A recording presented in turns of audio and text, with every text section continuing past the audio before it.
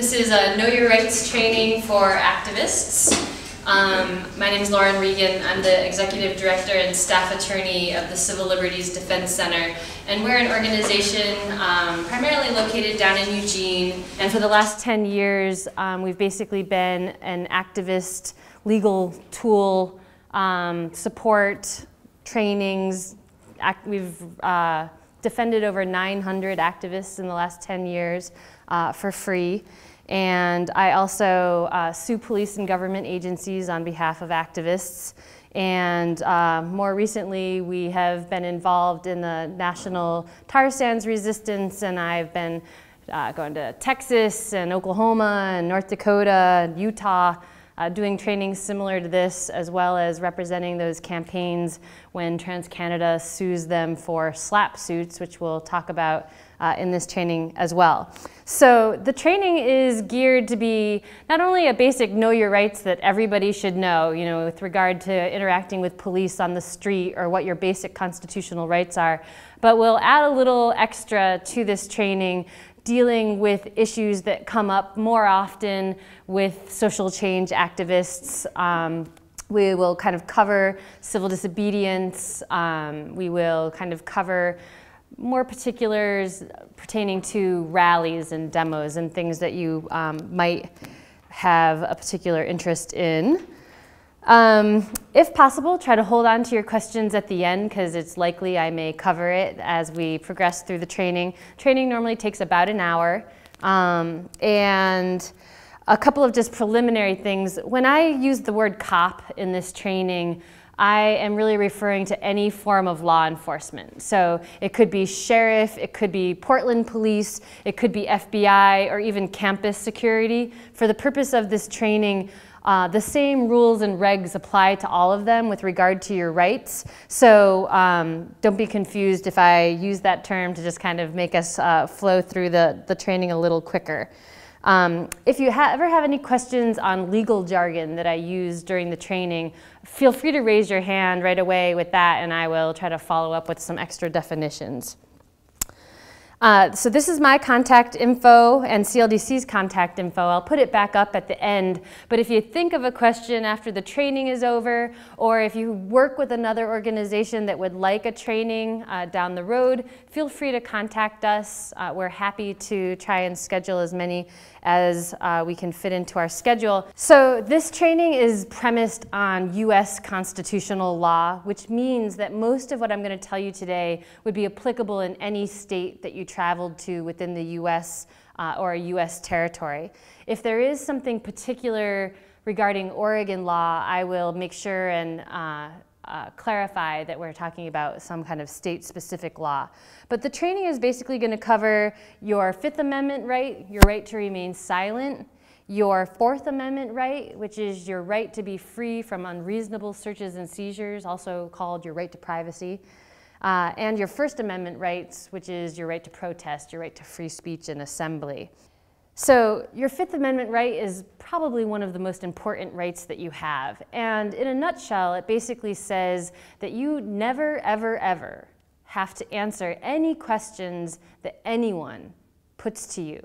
The only person that can ever compel you to answer a question is a judge in a courtroom.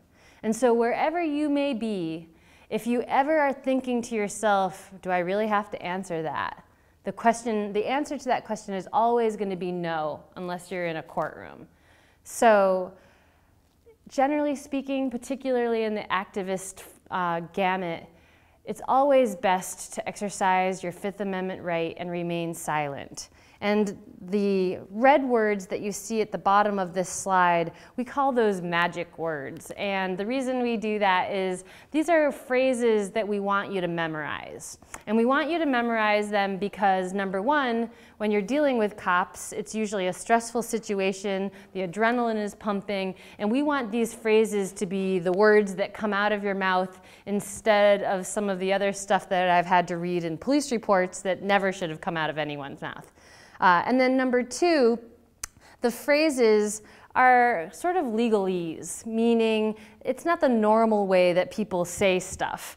And it tends to cause a very different reaction when you're interacting with police. You know, if you say, officer, what's the reasonable suspicion for my detention today? You know, generally speaking, the cop is going to respond to you in a very different way than they may have, you know, started the conversation with. Also, on the activist front, normally at demonstrations and protests, you will have selected a police liaison to be the person who is designated to interact with law enforcement. Other activists should normally not be seen or should not be conversing with the police unless they've been authorized by the group to be the police liaison. Not only does it make it look like you might be cooperating with the police or giving information to the police, but it also generally goes outside of the protocols that most organizations set up for demonstrations and rallies. Don't forget that anything you say can and will be used against you, and more importantly, may be used against others. So the Fourth Amendment is also your right to privacy, you know, that idea that your home is your castle. And this constitutional right is probably one of the most threatened rights that we have at this point in time. The Fourth Amendment basically says that police or the government can't search or seize your possessions without certain things happening. And generally speaking, the most common way that the police enter your home or search your backpack is because you consent to it. And consent means that you agree to it. In lawyer land, in case law, silence equals consent. And so if a police officer walks up to you and says, "Can I search your backpack?" and you stand there silently, in terms of how that will play out in the court, you've literally said, "Yes, officer, please search my backpack." And so in order to effect your consent, you have to say it out loud and in words. And so the magic words will be, you know, "I don't consent to this search." The other ways that the police can get into your private business is if they obtain a search warrant or if there's an exception to the search warrant. So a search warrant is basically a piece of paper that is signed by a judge. It has a date and a time that they're allowed to search. It has a location, and it has a list of what they're allowed to take. If you're home when the police show up with a search warrant, you have the right to inspect that search warrant. If you're not home when they show up, they have the right to bust down the door and enter without you knowing that they're there, and then they leave an evidence list tacked to the front door of your house usually. Now, if the warrant says they can search the house but they can't search the cars, and you look out the window of your house and they're rooting through your glove box, you don't want to point out that they are going beyond the scope of the search warrant. Because anything that they search beyond the search warrant means that they did not have legal permission to do that. And that stuff that they find will be thrown out as being beyond the scope of the search warrant. But if you say, "Hey, that's not on here," the police are allowed to do what's called a telephonic search warrant, which means they whip out their cell phones and call the court and, and basically get extra permission for the stuff that they forgot about, and it's instantaneous. So you don't want to give them the ability to correct a mistake or to broaden the scope of a search warrant. Next is, let me just back up. There are some exceptions to the search warrant rule. And the most common is what's called exigent circumstances, which is also called hot pursuit or emergency exceptions. And this is basically when, the police are chasing a murderer down your street, the murderer runs into your garage. The police are going to be able to enter your garage without a search warrant and without your consent because they're in hot pursuit. Crime is happening right now. Now, once they get in your garage and they get the bad guy, if they look around and find your meth lab, they're now allowed to bust you for your meth lab because that is what's called the plain view exception. If I can see it, if the police can see it in plain view, they're going to be able to search it, seize it, deal with it. Another common example, unfortunately, police officers walking down the street looks in your front window and sees your meth lab on the coffee table and the curtains are drawn. They're going to be able to now enter your house to bust you for the meth lab. So First Amendment, also critically important, and also one of those rights that we have that if we don't exercise and enforce it, we lose it. I find that a lot of activists self-censor themselves. We think the First Amendment is a lot more narrow than it actually is. The First Amendment allows you to sing, dance, burn the American flag, be nude, use profanity. You can even advocate for the overthrow of government, and it's all protected under the First Amendment. The two things that aren't really protected are yelling fire in a crowded movie theater, or what's called slander or defamation, where you knowingly tell a lie about someone or a company and it causes that company or that person economic harm. They lose their job or they lose a bunch of sales or something along those lines. But the key part to that, just for those of you that work in this world of activism, is that it has to be a known lie. It can't just be a mistake of information. You have to be purposely smearing bad information in order to cause economic harm. Now, your free speech rights vary depending on the location that you are exercising them. There are 3 different types of First Amendment analysis that the courts will engage in to see whether or not you really did have the right to be somewhere. So the first is called public forums, and this is where you have the maximum amount of First Amendment rights. It's things like public parks and public sidewalks, places that historically a soapbox would be set up and free speech would be accepted. Marching on the streets, national forest lands, those were all traditional public forums. The only way that the government can restrict those types of rights is by what's called a time, place, and manner restriction. What that means is the state cannot control the content of your speech. They can't tell you, you can talk about the Democrats, but you can't talk about the Republicans, for instance. But what they can potentially alter is the time, the place, and the manner. So, you may not be able to have a home demonstration at 2 o'clock in the morning. Because that is a time, place, and manner restriction.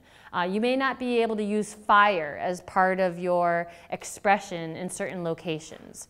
You might have to get a permit for a rally or an event in front of the federal courthouse if you're having over 75 people. Those types of restrictions have been upheld by the courts as reasonable. And so when you're planning events, one of the things that you should be thinking about is where do we want to have this event and what do we want to do and where are we going to have it. Quasi-public forums, the most common example is college campuses. There might be some places where free speech might be accepted, but for me to march into a biology classroom protesting the killing of frogs is probably not going to be constitutionally protected because free speech would not be expected in a science classroom. And then finally, you have the least amount of First Amendment rights on private property and private forums. And especially here in Oregon, our courts have ruled that places like malls are private property. And so the way that works is if the owner of the property or the person in charge of the property tells you to leave for any reason, you have to leave or you will potentially face trespass charges. So private forums, you have the least amount of First Amendment rights. The last part of that slide is just mentioning that every state also has a constitution, and sometimes certain state constitutional rights can either expand or limit some of these rights. Here in Oregon, our constitution is generally considered more protective of First Amendment rights than even the US Constitution. So this slide is basically trying to illustrate that although everybody has the same constitutional rights, whether you're a citizen or not, whether you're 8 or you're 80, we all have the same constitutional rights. But people here that might be part of your protest that are either undocumented or are here on a visa, their rights are obviously a little more tenuous because If people are here on a visa, one of the conditions to that visa was that they would not engage in political activity. And the same for us when we travel places on a visa. So if everybody gets arrested at a protest and one of your comrades is here on a visa, not only did they get arrested, which is never good, but now it's been proven that they were engaging in political activity, which can be cause for deportation. So just be aware as you're organizing that some people have greater risk in exercising First Amendment rights than others.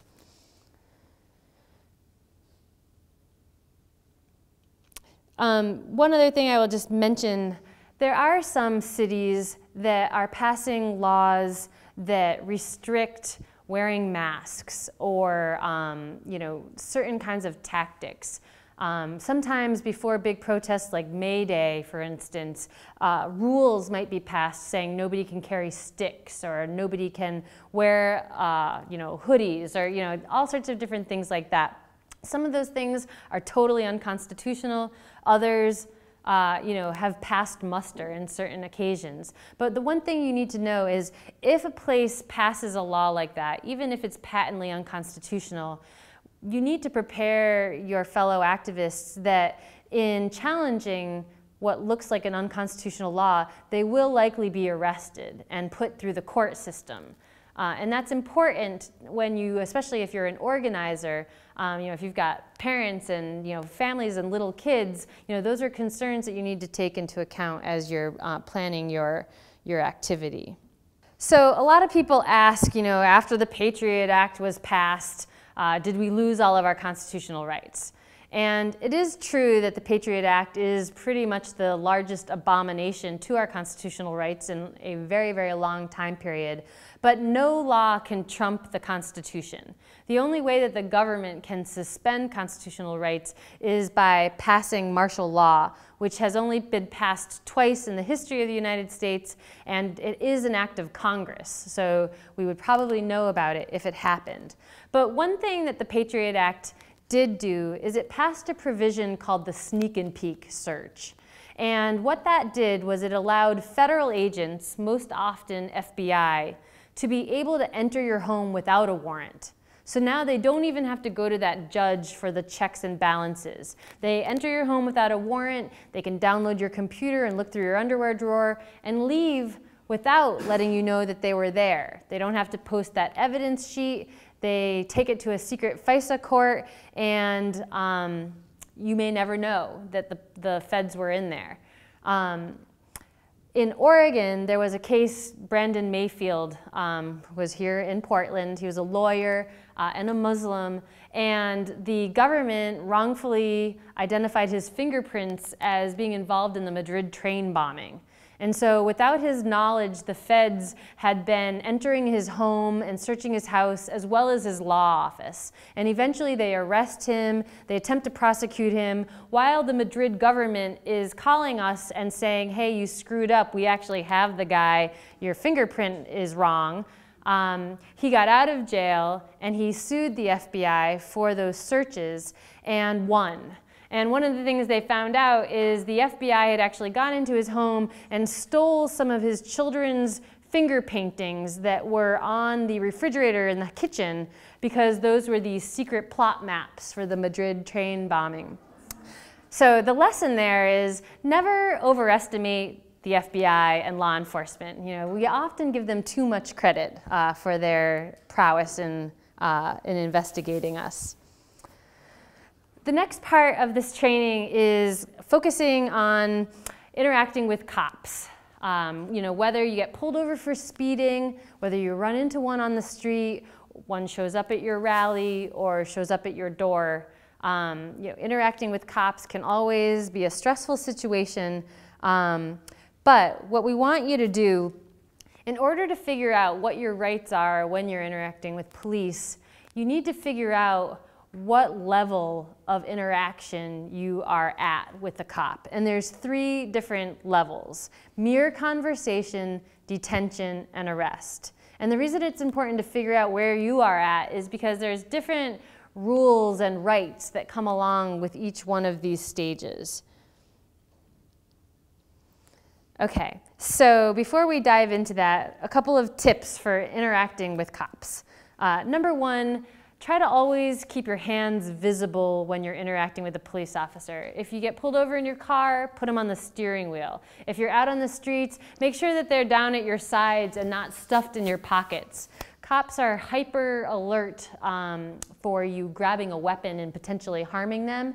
And to keep them calm while interacting with you, keeping your hands in plain view is always kind of a smart idea.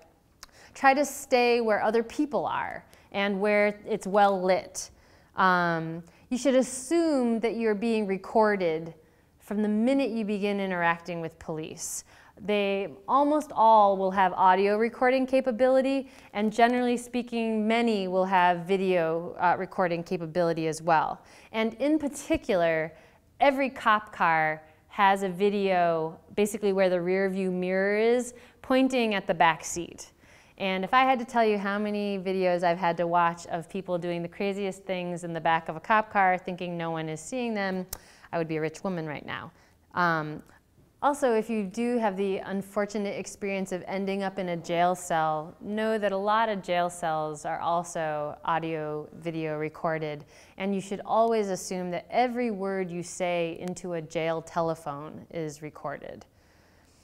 Now, we, the people, also have the right to record police in public. This is one of those areas of the law that is pretty state-specific. But in Oregon, the CLDC actually litigated the federal case that basically proved that in a public place with a public officer doing his public duties, they have no right to privacy. And so we have the right to audio and video record police in public places. Now, to be on the safe side, we advise cop watchers, which are those folks that purposely go to rallies and protests to be the video camera and to be the eyes and ears of a protest.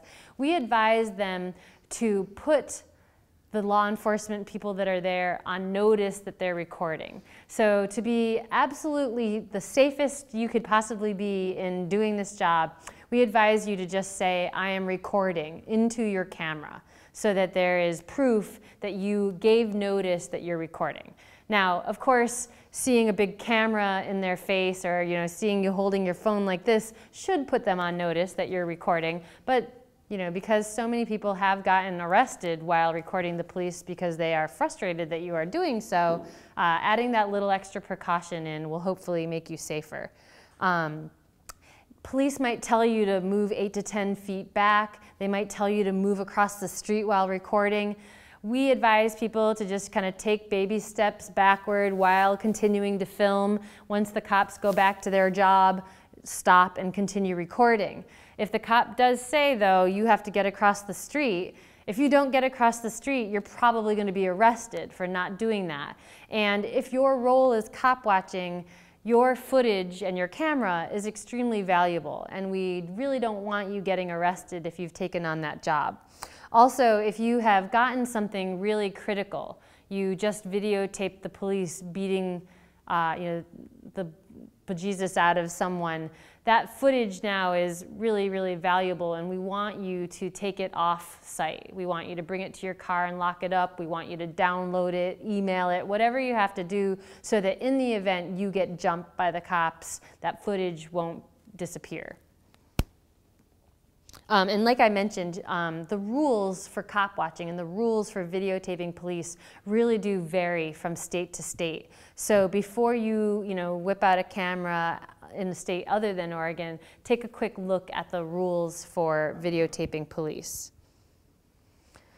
All right, so that mirror conversation stage. I could walk up to every one of you and ask you what's your social security number and what's your bank account balance. And of course you could tell me, I don't want to tell you that. Well, the same is true with police at the mirror conversation stage. Police are allowed to enter anywhere that the public is allowed to enter. And they're allowed to ask you anything that the public would be allowed to ask you. But they have the same exact reverse rights as well. We have the right to simply tell them we don't wish to speak with them. The way you figure out whether you're at the conversation stage is by asking the police officer, am I being detained? And if he says, well, no, you're not being detained, I just wanted to ask you a couple of questions, then you should basically say something like, I don't wish to speak with you, and slowly put some distance between you and the officer. If he says, yes, you are being detained, then you know you're at level 2, detention. So, am I being detained? Yes or no?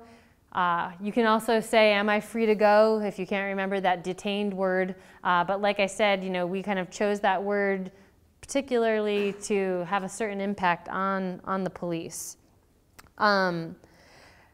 Definitely know that anything you say can and will be used against you and someone else. Sometimes the police are asking innocuous questions, but they are gathering information on your movement, on leaders, on organizers, etc. It's not the time to be having chit-chat with law enforcement. As I mentioned before, you need to say these words out loud in order to effect communication with law enforcement. Now, I mentioned to you that silence is considered agreement. And definitely remember that anytime a police officer asks you a question, you always have the right to say, I'd rather assert my Fifth Amendment rights and not speak with you. And we'll kind of go over that a little more too. Now, at the detention stage, this is where law enforcement is allowed to hold on to you. They're allowed to restrict your movements. In order to detain someone, the police have to have a reasonable suspicion that you have either committed a crime or are about to commit a crime. So if the answer to am I being detained is yes, that means that the cops think you broke the law or are about to break the law. And that means you need to kind of focus with a little more seriousness because you're about a foot away from the backseat of a cop car. Now, a reasonable suspicion has to be more than a mere hunch. It has to be able to be put into words, what's called the articulable suspicion, which just means articulate it or say it out loud. And reasonable suspicion has to be evidence that a reasonable person would use to believe that you've committed a crime. But of course, if you are breaking the law in front of the police, like you're locking down to the front doors of Bank of America, you're breaking the law in front of the police, and there's clearly going to be probable cause there. But they can also use a single witness or a single informant in order to form probable cause to arrest you.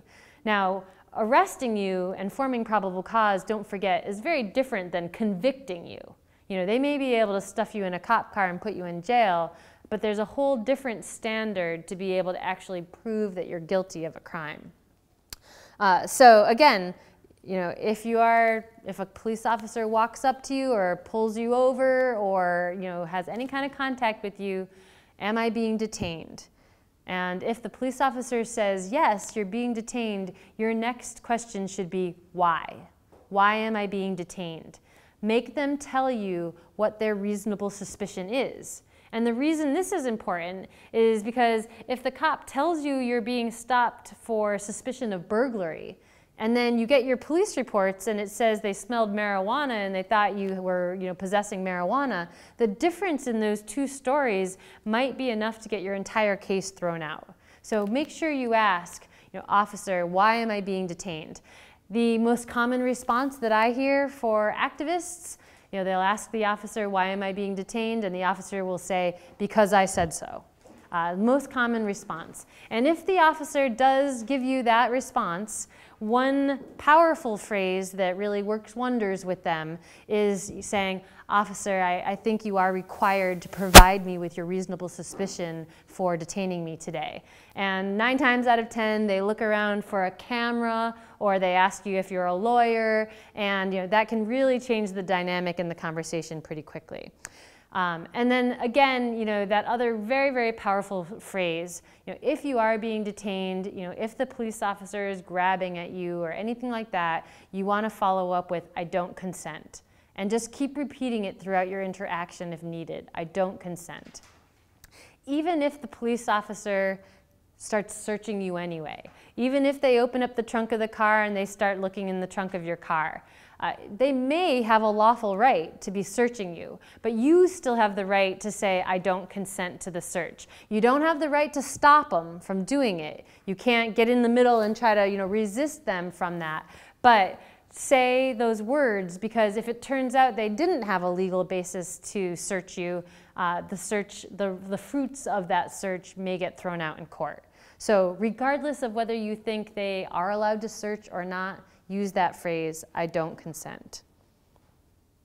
Just ask if you're free to leave, ask if you're being detained, and then if they say, yeah, you're free to go, put some distance between you and the cop. Particularly if you're at a rally or somewhere where you're standing stable in a crowd, you don't want to continue standing next to the cop pretending like he's not there, because eventually he's going to start trying to ask you questions again. And sometimes people think, oh, well, I'll have some small talk with this cop, or I'll answer a couple of questions and then he'll leave me alone. Absolutely not. Once they find out that you are a source of information, that you're willing to talk to them, they will come back to you time and time again. This is particularly true with regard to the FBI and what are called knock and talks. When an FBI agent just shows up at your door and pretends like he's just there to ask you a few questions about something. If you give any information in those interactions, I can bet you $1 they're going to be back on your doorstep for more. In Oregon, this is another state-specific thing, we are not required to carry ID. The only person that has to have identification on them is the driver of a vehicle, because of course they have to have a driver's license. If you're on a bike, if you're on foot, if you're the passenger in a car, you are not required to show ID. Now, of course, one of the most common opening lines for a cop is, let me see some ID.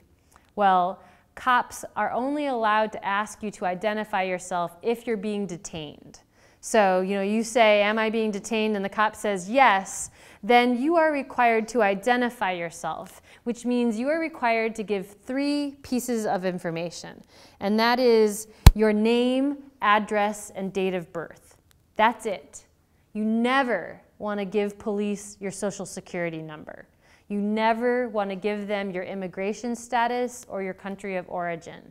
You only have to provide them with name, address, and date of birth. If you don't want to provide that information, they do have the authority to take you into custody, bring you down to the cop shop, run your fingerprints in order to identify yourself. So we generally advise that if you are being detained, that you basically, as soon as they say, let me see some ID, you should say back to them, my name is this, my address is this, my date of birth is this. Now, if your address is transient, that is a valid address.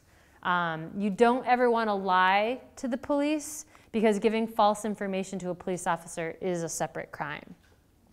Police also have to identify themselves. They have to give their name, their police agency. Obviously, if they're running down the street after a murder, they don't have to stop and give you that information, but in a reasonable time frame, they do have to give it to you. At the time of detention, now the police are allowed to do what's called a pat-down search. A pat-down search is just patting down the outside of your body, and they're only supposed to be looking for weapons that you could use to hurt them. So they're not allowed to look in your Altoids tin. Because no gun or knife could be held in there. They're also allowed to search within your wingspan, meaning anywhere you could reach to grab a weapon, the police are now going to be able to look there for weapons. So if you're in your car, they're going to be able to open up the console. If you're carrying your backpack on your back, they're going to be able to open up your backpack for the purpose of just looking in and seeing if there's weapons in there or not. When we give this training to unhoused people, we advise them, if possible, try to put some distance between you and your backpack. If you see the cops coming, if you can step more than an arm's distance away from your backpack, they no longer are going to have legal authority to be able to get into that backpack. Now, of course, they're really only supposed to be doing these searches if they believe that you are a imminent threat to their serious physical injury. But I can tell you I've represented 80-year-old grandmothers whom the police viewed this way, so you should pretty much accept that you will likely have a pat-down search performed on you. And you are entitled to have that search performed by a person of your own gender. So women are permitted to say, I want a female officer present to do this search, and they are supposed to do everything under the sun to make that happen. Also, just so you know, all of your interactions with law enforcement must be provided to you in your native language. And so if you speak a Oaxacan dialect, they are supposed to get on their cell phones to this interpreter service that they all use and hand you the phone, and you are supposed to have live translation in your native language. And of course, dealing with stressful cop interactions, you really want to have it in the language you're most comfortable with. It shouldn't be a time where you're struggling to conjugate verbs in your head, as you're interacting with cops. Remember to write down everything that you can as soon as possible. If you end up arrested, your trial might not happen for a year. You don't want to rely on the police version of what happened in order to refresh your memory down the road. So write out a narrative of what happened as soon as you possibly can. And if possible, try to include cop names and badge numbers. If you ever see a cop with his badge covered up, usually with black electrical tape, this is absolutely illegal. No police policy allows them to cover up their name and badge number. The only reason they do this is because they are out breaking the law, doing dirty things. If you can photograph it, we love suing police departments for that little violation. We see it more often in very large mass protest events. And again, as I said, even that pat-down search, we know they're allowed to do it to you if you are being detained, but don't forget to say, I don't consent to this search. Cops are allowed to lie. When the police are investigating a crime, they of course can promise you the sun and the moon, and none of it is enforceable at all. The example I usually give, if an undercover police officer is sitting at the kitchen table with a drug cartel, and one of the drug dealers asks, are you a cop? Of course the cop does not have to say, why, yes I am, would you like to shoot me here or outside? When they're investigating crimes, they can say anything they want in order to try to get information from you. They can say, if you give us information, we won't take you to jail. They can say, we found a pound of cocaine in your trunk, your mom snitched you out. All of it is likely to be lies in order to get information out of you. Never trust this information. If you are in a position where the cops are making a promise to you, your response should be, I don't wish to talk with you until I have my lawyer present. If it's a real promise, if they really are offering you something, they'll say it in front of your lawyer, and then it becomes something enforceable. But otherwise, it becomes your word against the cop's word, and that's never a good place to be. And that's the other reason why you should always wait to have a lawyer present before you confess to a crime or make a statement. The cop, you might say the sun rises in the east, the cop writes down, he said the sun rises in the west. Maybe it's a mistake, maybe it was intentional, but now you're in a situation where it's your word versus their word, and you're in a bad place. All right. Next stage is arrest, and the police are not allowed to arrest you unless they have probable cause to believe you've committed a crime. And they're not allowed to move you from the location that they found you unless they're placing you under arrest. So in that detention stage, if cop says, come down this dark alley, I want to ask you some questions, you have the right to say, I'd like to stay right here. But once they say you're under arrest, now they get to put the fancy bracelets on you and march you off to the jail. And of course, they can move you under those circumstances. Of course, you want to immediately assert your Fifth Amendment rights. You want to say, I want to remain silent and I want a lawyer. Folks under the age of 18 have the exact same rights as adults. However, if adults get brought to jail, we might be able to bail ourselves out of jail, what's called release on our own recognizance. For most activist-related crimes, we're going to be able to get ourselves out of jail with the promise of returning to jail and obeying all laws. But minors have to have a parent or guardian physically go to the jail to get them.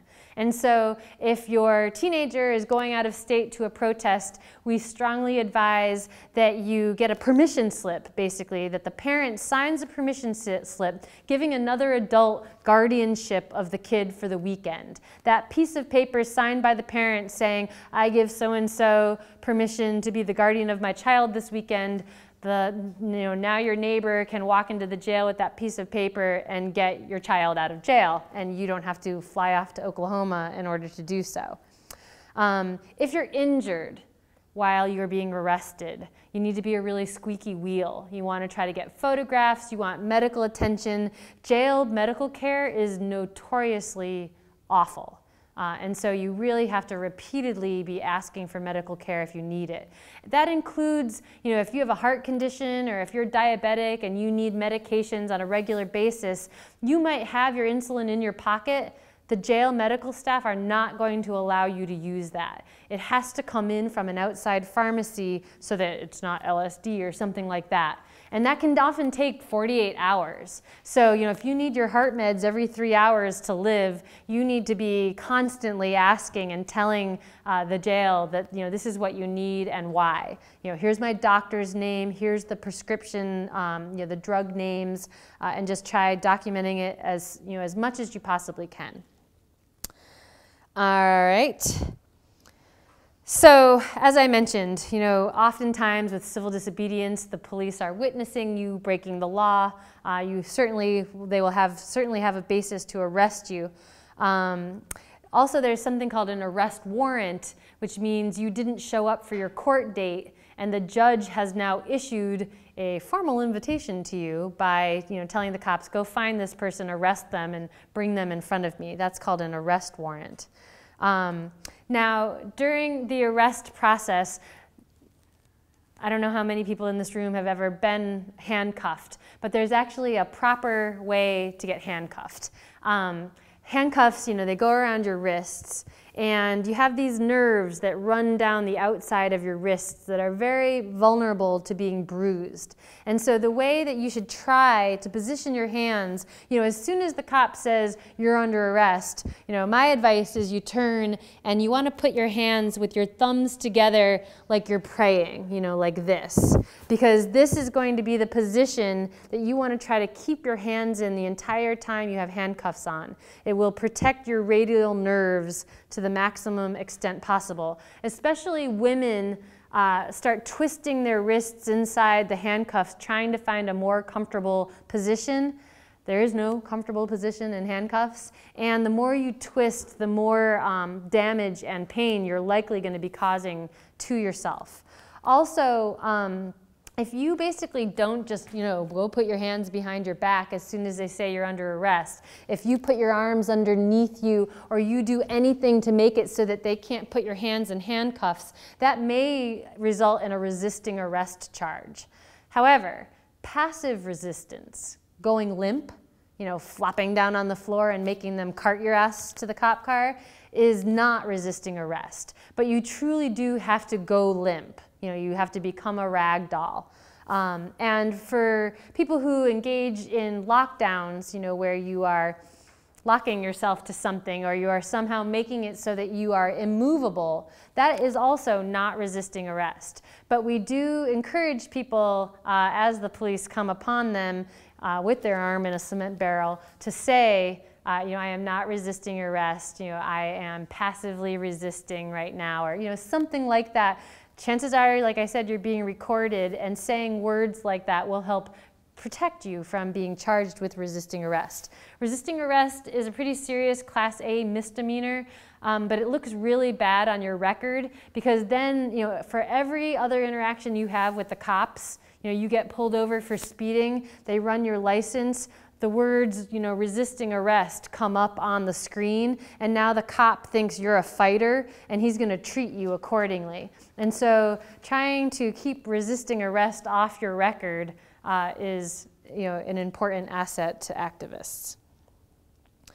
Now, once you're under arrest, they take you off to this jail, and they are allowed to do what's called a skin search. What this means is that they're now allowed to look for weapons and contraband.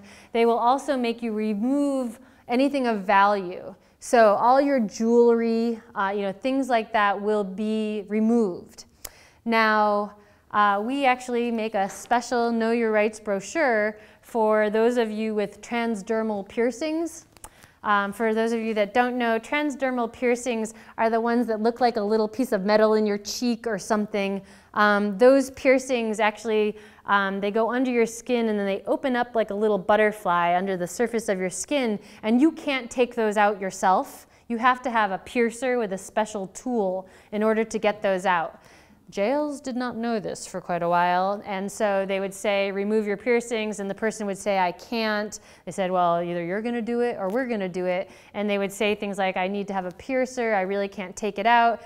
We had one person who just had the cops come at him with pliers and ripped it out of their face. We sued those police and won, and so then we made this little brochure about what a transdermal piercing is and how they are removed, and sent them to every jail in Oregon to put them on notice that if this ever happened again, we would be suing them again. So folks with transdermal piercings, you've got a little extra challenge if you end up in custody. But know that before you go off to a demo or rally, even if you have no intention of being arrested, it really is safest to remove your wedding ring, any jewelry that you have, particularly things of value. Also, just to mention it, wedding rings in particular, a lot of women can't get them off their fingers anymore. You really don't want the Multnomah County Sheriff being the person to remove your wedding ring by cutting it off your finger. So just be aware of that. All right, so your Fifth Amendment right, your invocation of your Fifth Amendment rights, called Taking the Fifth, or invoking your Fifth Amendment rights. This magic phrase, I am going to remain silent and I want a lawyer, puts a magic bubble around you that makes it so that the police have to legally stop questioning you. They are not permitted to ask you questions once you have uttered this phrase. Now, if you get nervous in the back seat of a cop car, you've made your invocation of Fifth Amendment rights, you've put the magic bubble around you, and then you get nervous and you start chit-chatting with the cop, you've just popped your own bubble. And now the cop is allowed to question you again. But just by repeating that phrase again, you can put the bubble back around you and be protected again. Sometimes people think that you're entitled to one phone call. That's not true. You're allowed a reasonable number of phone calls in order to obtain a lawyer or to make contact with your family to help you find a lawyer. And even if you don't know how to spell the word lawyer, you should say this phrase because it makes that magic bubble around you. Also, this is a fundamental right, meaning that often the police will say, well, if you didn't do anything wrong, why do you need a lawyer, or something like that. Exercising your constitutional rights can never be used against you to prove that you are guilty of a crime. That's another one of those lies that cops tell people in order to get information out of them. So you've all probably heard Miranda rights on TV, you have the right to remain silent. Anything you say can and will be used against you in a court of law, blah, blah, blah, blah, blah. The police do not have to read you your Miranda rights, nor should you ever rely on the police to tell you what your rights are. It is not in the cop's best interests to have you know what your rights are. So you need to know them before you ever are interacting with them. So we kind of came up with an easier version for you to memorize. One of the handouts has this on one side of it. And basically, I'm not going to talk to you or anyone about anything. Because who's the only person that can ever make you answer a question? A judge in a courtroom. I want a lawyer present before I speak to you or anyone. You want that witness. Not only would it be nice for you to take some legal advice once you end up in a jail cell, but you want somebody there to be able to witness what you're saying. I won't answer any questions or reply to any charges without my lawyer present. Now, in Oregon, once you're arrested, you have to be brought in front of a judge within 48 hours. So in the worst case scenario, you will go without a lawyer for 48 hours. But once you walk into that courtroom for what's called your arraignment, you will be entitled to apply for a court-appointed lawyer if you need one, and that person's usually present there. In Washington, California, a lot of other states, it's 72 hours. That's usually about the longest that they will make you go before you are brought in front of a judge. I don't agree to perform any test, consent to any searches, participate in lineups, or any DNA tests, blood tests, voice exemplar, hair exemplar, writing exemplars. All of those require a warrant, and you should never consent to them. They may make you do them anyway. But by you saying, I don't consent to this search, if you are making me do it, I will comply with this demand, but I don't consent to it. And that will give you protection if it ends up in court. Now, there is one big exception to this rule. When you got a driver's license, for those of you that have driver's licenses, in exchange for giving the privilege to drive on the roads, you consented to certain alcohol-related tests, primarily the breath test. You said that if a police officer has a reasonable basis to believe that you were driving a vehicle on a public roadway under the influence of alcohol or an intoxicant, you would blow in this little tube. You also agreed to do what are called non-testimonial field sobriety tests. And what that means is tests that don't make you snitch on yourself, like fingers to nose or walking a line. Those are non-testimonial because they don't require you to say words. But how many beers have you had? Or on a scale of 1 to 10, how do you think you did on these tests? Or count from 1 to 100, those all make words come out of your mouth that will likely potentially snitch you out. If you start 1, 2, 3 and you're slurring your words, you've just proven to the police officer that you're likely intoxicated, and so you don't have to consent to those. But following the little pen, which is called the horizontal gaze nystagmus test, or going like this, or walking the line, or any of those tests, those physical type tests, you are required to do. If you don't do them, you lose your license for 1 year, period. Even if you end up not being drunk or not being under the influence, you'll still lose your license for 1 year because you've breached that deal you made with DMV. Don't sign anything unless your lawyer tells you to, and make sure that what you're signing, if you are going to sign anything, is in your native language so you can read and understand it. The one exception to this is what's called a jail release agreement. If you don't sign a release agreement, you don't get out of jail. So we advise people, read it over, sign it, just to get yourself out of jail. If it has crazy stuff in it that concerns you, contact your lawyer right away. We can go in front of the judge and get stuff changed if it ends up being unreasonable. But sign it, get out of jail. And then finally, if there's one thing that you remember from this training, if you can spit out the words, I don't want to waive my constitutional rights, you will kind of bare bones cover your butt. Grand juries. We actually do a whole 1-hour training on grand juries, but the short version is a grand jury is a secret tribunal that is established to file felony charges. So whether it's conspiracy to overthrow the government or murder or a felony drug case, all of those matters must go in front of a grand jury in order to become formal charges.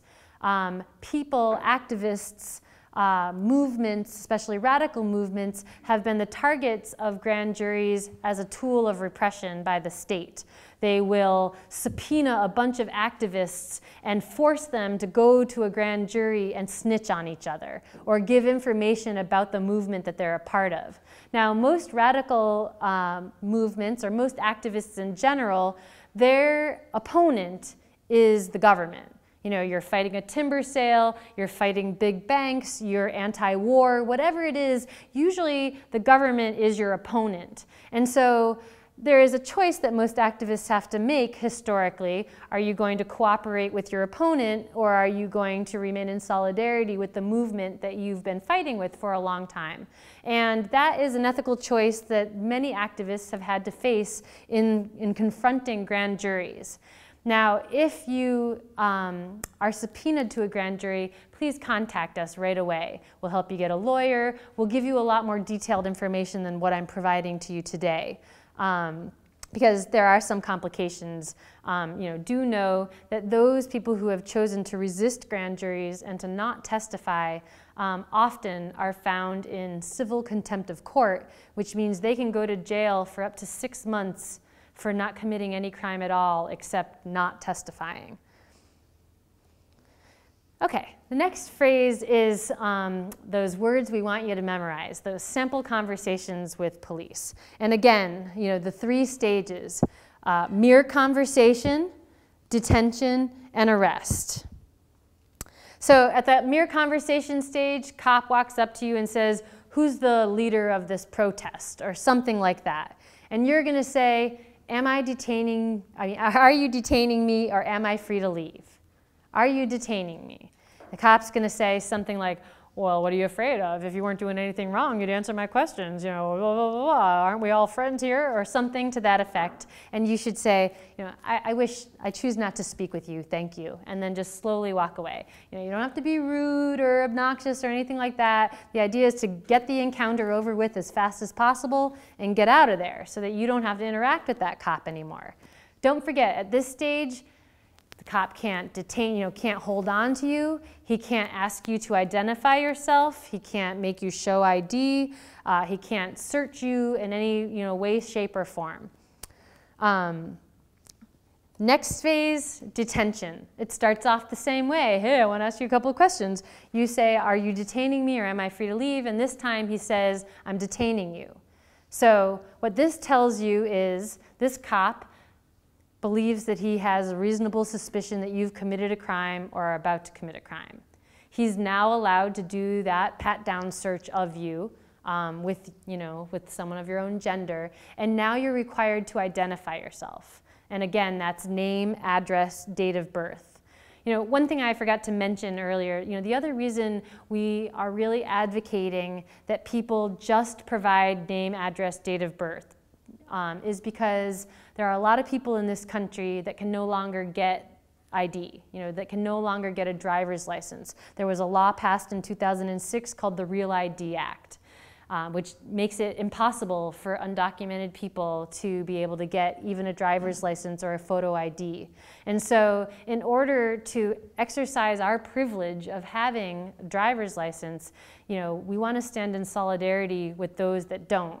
And so by not simply whipping out our privilege, we are helping those that aren't able to whip out an ID and interacting with cops. The other thing is that your driver's license contains what's called an RFID chip in the back of it. This chip can be scanned by a cop, through a special reader, and it contains a lot of information. Not only your fingerprints, retina scans in certain states, your record, but any other little notes that the cops want to put into this database, including tar sands resistor, now called eco-warrior gang member, and other weird things like that. So why would you want to give the cop all of that extra information that they wouldn't have access to and aren't entitled to? Now, despite the fact, of course, that that is the law, we all know that cops sometimes break the law. And by giving you this information, I am not asking you to put aside common sense. If a cop says, "Show me your ID or you're going to jail," you should probably assume that they're going to, be good to their word, and it's time for you to decide, is this important for me to exercise my right now, or do I want to avoid going to jail? So sometimes what the law says and what you are faced with on the streets can be two different things, and I'm not telling you that that does not happen and that you don't need to think accordingly. But don't forget, if you are being detained, don't forget to ask why you're being detained and memorize what that response is. And then finally, sometimes it just goes from 0 to 100 and the cop walks up to you and says, "You're under arrest." And in that case, you should say, I want to remain silent, and I want a lawyer. And as I mentioned, generally speaking, I think it's usually best to turn, put your hands together, and await handcuffs. All right, so civil disobedience consequences for those of us in Oregon. So most types of crimes that activists are going to be arrested are mostly going to be misdemeanors. A misdemeanor basically means that the maximum punishment possible is 1 year in jail, $6,250 fine, and up to 5 years of unsupervised probation, which means you don't have a probation officer, you don't have to piss in a cup, you just basically have to obey all laws and do what the judge says. Now, of course, that's the maximum, and I've never seen an activist get anywhere close to that. Very rarely, activists will get charged with felonies. Felonies also can carry prison time instead of jail time, and then you do get a probation officer. There are also other serious consequences to felonies, like losing your right to bear arms, losing your right to vote in certain circumstances, etc. Misdemeanor charges, the judge can jail you, can fine you. There's community service, there's road crew, there's all sorts of options that are potentially on the table. Now, the prosecutor, the DA, the person who is working for the state that is putting you through the court system, often has an option to take that misdemeanor trespassing charge and drop it down to what's called a violation. A violation is sometimes also called an infraction. And basically it's like a speeding ticket or dog at large. But that trespassing misdemeanor could be dropped down to a trespassing violation. And the big difference between a violation and a misdemeanor is there is no threat of jail. The only thing that the court can do to you is fine you and take some money from you. And most courts now will also give you the option of doing community service instead of paying money. There's also something called diversion that is usually available to first-time offenders, particularly for nonviolent protest. A diversion basically says jump through a few hoops, obey all laws for 6 months, and at the end of the 6-month time period, the state dismisses your charges so that you don't end up with anything on your record. Also know that in Oregon, if you have 1 conviction on your record, you are likely going to be able to expunge your record, which means get everything erased off your record 3 years from the date of conviction. If you have 2 or more convictions on your record, you have to wait 10 years from the date of the last conviction.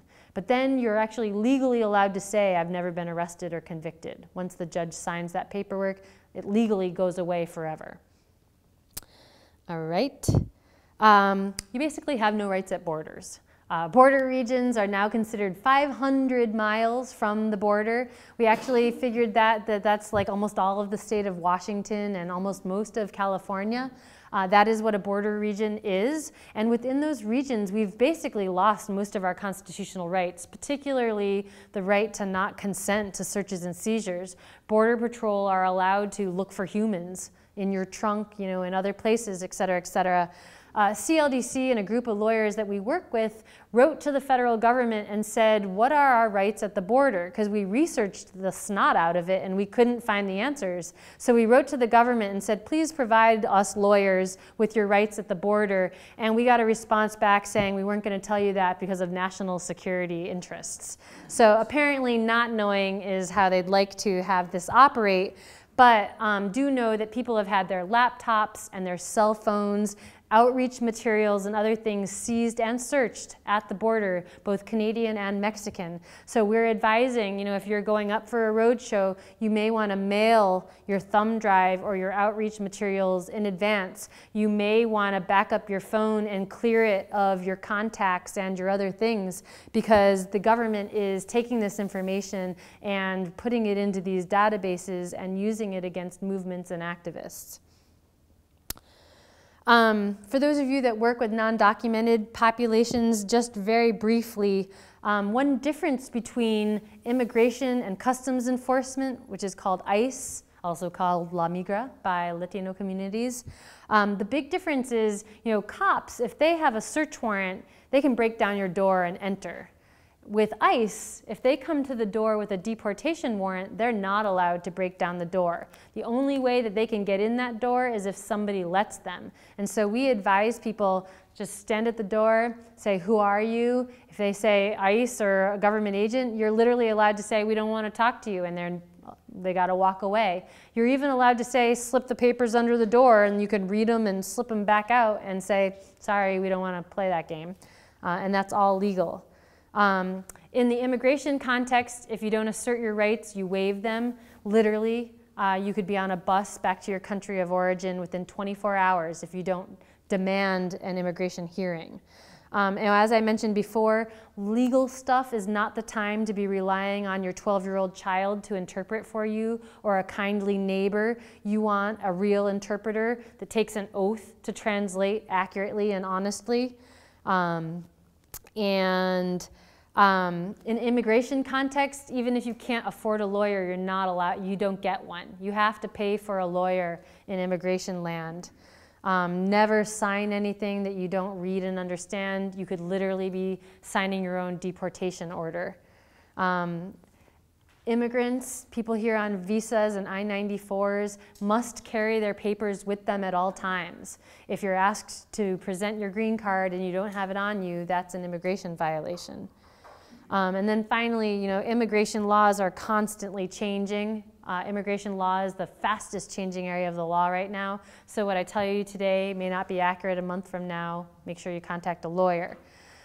Now, one of the most shocking things that I learned from learning immigration law, the deportation process, once somebody gets picked up for deportation, the process normally takes about a year. They're shipped up to Tacoma and they're in court for over a year.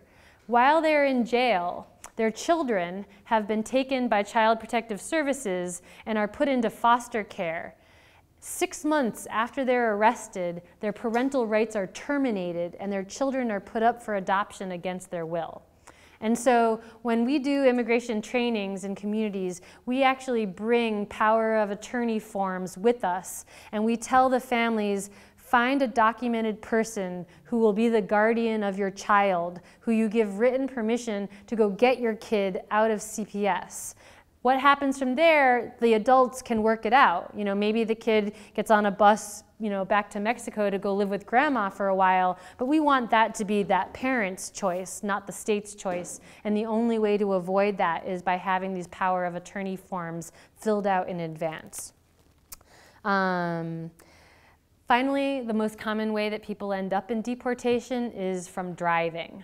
And often DUIs, but you get pulled over, they ask for a driver's license, you don't have one, now it becomes an arrestable offense. Once you go to jail, ICE is constantly checking the databases for non-American sounding names. If they check a name and it doesn't come back with a visa status or US citizenship, then they can put an immigration hold on that person remotely from a computer. And that is the most common way that people end up being deported these days. On the backside of that demand of rights is this legal flow chart, and I'm just going to really briefly go through it. It's basically what happens to you from the time that you are arrested to the time you spit out the end of the legal system. So for the purposes of this training, we're going to pretend that we're all going to go lock down to the megalode. And so, cops come up and they say, leave or be arrested. We're closing this area off. You have a choice, leave or be arrested. That's your warning up at the top in the purple. More often than not, in the protest context, they will give you a warning. Once that warning is made, you have a choice. You can either leave and thus avoid being arrested, or if you remain, you should be prepared that you will likely be arrested. If the cops then come up to you and say you're under arrest, if you give your basic information, your name, address, date of birth, there is at least a chance that they could do what's called cite and release, which is where they give you a ticket and tell you to get out of there. It's getting more rare that they will do that because they want to get your fingerprints, your mugshot, your digital retina scan, and get you into their databases. So it's hard to get them to cite and release these days, but sometimes it can be negotiated. If you don't give them name, address, date of birth, like I mentioned, they now have the right to take you to jail no matter what, just to find out who you are. Once you get to the jail, you'll be encountering the booking area. This is where they take your mugshot, fingerprints, and basic information. Don't forget that this is also a cop. This is also law enforcement. So don't chit-chat and tell them a bunch of things that you would normally not have told your arresting officer. They will likely ask you, do you have a job or do you have ties to the community? The reason they're asking you those questions is to determine bail. So, if you are employed and that's something you're okay with telling them, it makes it easier to get you released on your own recognizance. If you have failure to appear on your record, meaning you didn't show up for court in the past, it's going to be much harder to get you out of jail. If you're on probation at the time you get arrested, also much harder to get you out of jail. And if you have warrants from some other place, very difficult to get you out of jail. So you should be taking very low risk of arrest if you're engaging in protest activity. So then they'll ask you to sign that release agreement that I told you should go ahead and sign, and then you'll be popped out of jail. And the next thing that will happen to you is your arraignment. Now, if for some reason you're not allowed out, you're not bailed and you're not released on your own recognizance, you will be brought in front of the judge for an arraignment within 48 hours. Arraignment is where they give you a piece of paper that tells you what you're being charged with. You always want to enter a not guilty plea at arraignment. You can change your plea down the road to guilty if you decide that's what you're going to do, but you can never reverse the two. Once you plead guilty, you are literally throwing yourself on the mercy of the court. And it is best to get some legal advice, get some negotiations, and kind of try to work out a least punishment possible before you go in front of a judge and to be sentenced. So we just plead not guilty, leave. Your next court date's normally about a month away. In that time period, your lawyer gets all the police reports, talks to the prosecutor, sees what's going on, and then you have a choice. Do you want a plea bargain or do you want to go to trial? And this choice is entirely yours. You are the boss of your lawyer. Your lawyer will give you lots of advice, and you can take that or leave that, but ultimately what happens in your case is yours. You are the driver of this little car. If you choose to take a plea bargain, then you'll be pleading guilty or no contest. No contest is sometimes called nolo contendere, and it basically means I'm not going to plead guilty, but I'm going to take advantage of this plea bargain. I know that if I go to trial, there might be a chance that I'm going to get convicted, so I'm going to take advantage of this. But by not pleading guilty, if you were going to be sued for economic damages or something by the corporation, you're not making it easy on them. They will have to prove everything in civil court. But on your record, it looks like a guilty conviction, the same as if you pled guilty. If you want to retain your not guilty plea, then you're going to trial. And you have the right to represent yourself. You have the right to have a lawyer. You have the right to be represented with a group of co-defendants or by yourself.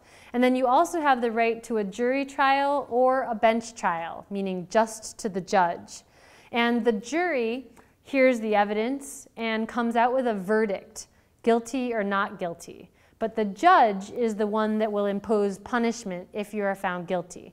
If you're found not guilty, that's called an acquittal, and then you're done. All that stress and paperwork, and then you are popped out of the other end of the system. If you are found guilty and you're sentenced, that's where the judge can fine you, impose probation, community service, jail, alcohol classes, you name it.